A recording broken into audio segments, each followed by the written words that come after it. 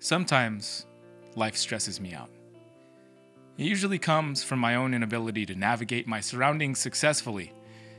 In these stressful moments, I'm generally trapped inside my own head. When this happens, I may decide to just get in the car and leave, pack my whole family in the family car, and just leave. That's the first step. At this point, I have not yet found peace of mind. At this point, I've had it up to my neck. I seek the company of those who came before me, that maybe just being in their presence will help bring about my usual optimism. I go to familiar places from my childhood. I bring my children to these places. I observe their innocent ability to experience in a way that I once did.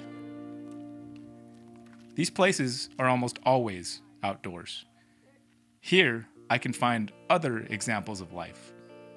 Examples of life that will remind me that I'm not alone in my mentally manufactured plight. Sometimes, I feel like a tadpole, plucked from the water too soon. I haven't developed my lungs yet. I'm utterly useless out of my element.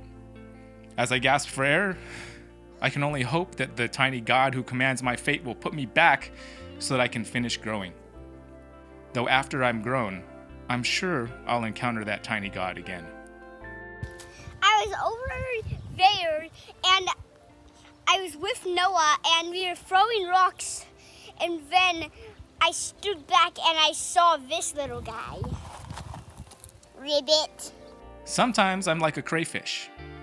I've grown a hard shell to protect my soft and delicate insides. I need this hard shell to protect myself. Protect me from whoever has me by the tail and is smiling behind my back while I struggle to figure out what the hell is going on.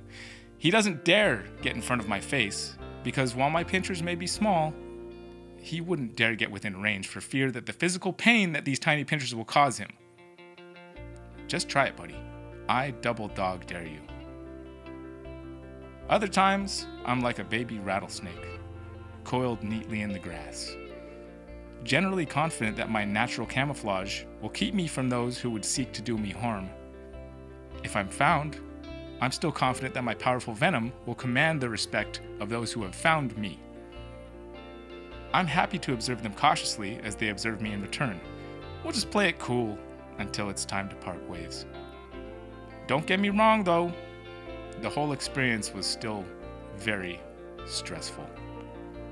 When I have found the inner peace I'm seeking, I'm most like this bullfrog, able to breathe just fine in or out of water, powerful enough to leave at a moment's notice to ensure my own survival, yet confident enough to not flail about, though I may be in imminent danger. Chill, cool, calm, collected, a straight G. Respect. The gentle breeze blows through the trees. A calmness returns to my mind. Maybe one day I'll be more like a bird, able to gain the highest perspective with a few flaps of the wing, leaving the world and all its troubles below. Until then, I'll just get back on the road and keep moving forward. I hope you will too. Aloha.